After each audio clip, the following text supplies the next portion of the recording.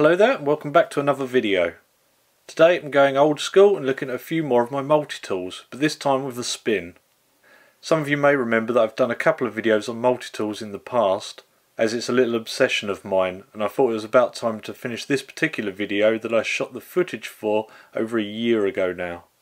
Now we're all in need of a distraction, I thought it was a good time to get this one out there. So without further ado, let's look at some fake multi-tools and see how many you can guess correctly. First up here we have the original and possibly most copied multi-tool, a Victorinox Classic. The Classic has a fold-out small pair of scissors, a blade and a file, and as you can see both of these tools have all of those. They both also have pull-out toothpick and tweezers. And the only real difference on the two of these is the placement of the keyring, a detail you may not notice even if you own one. So which is the real Swiss Army knife? With the keyring sensibly placed on the opposite end to the slide out tools, it's on the right side there.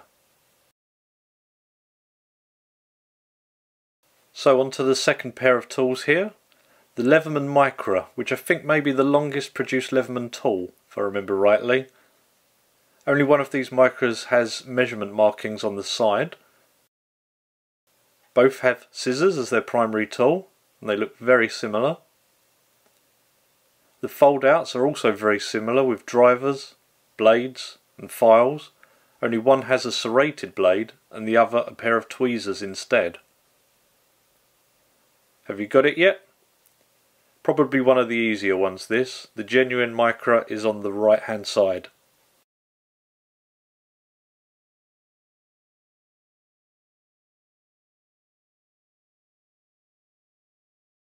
And on to the next tools. Here is the lesser known Gerber Curve, a handy little carabiner style clip-on multi-tool. Now this one is a tricky one, even when they're both right in front of you. There are some very subtle visual differences like the cutouts and the screw placements. The tool sets here are different on both tools. The one on the right having scissors, a 2D Phillips head driver and file, flathead driver and blade, whereas the left hand tool has the same flathead driver, file with 2D Phillips head and blade. It lacks scissors and has a large flathead driver instead.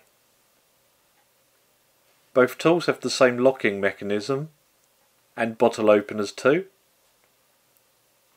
So let's have a look at which one is the genuine Gerber. I'm willing to bet you guessed wrong on that one. It's the one on the left.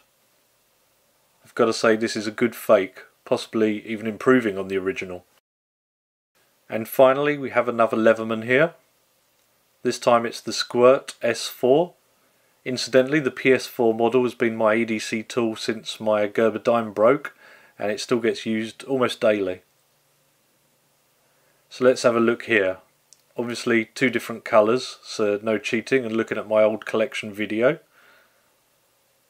The black one here has a blade, file, flathead drivers and bottle opener plus 2D Phillips head. And the pink one looks to be identical with its fold outs.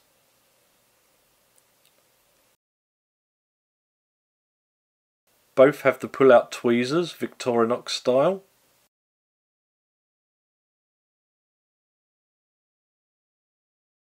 And both have a main scissors tool when unfolded. And if I remove the tape, here we can see the genuine Leatherman is the pink tool on the left.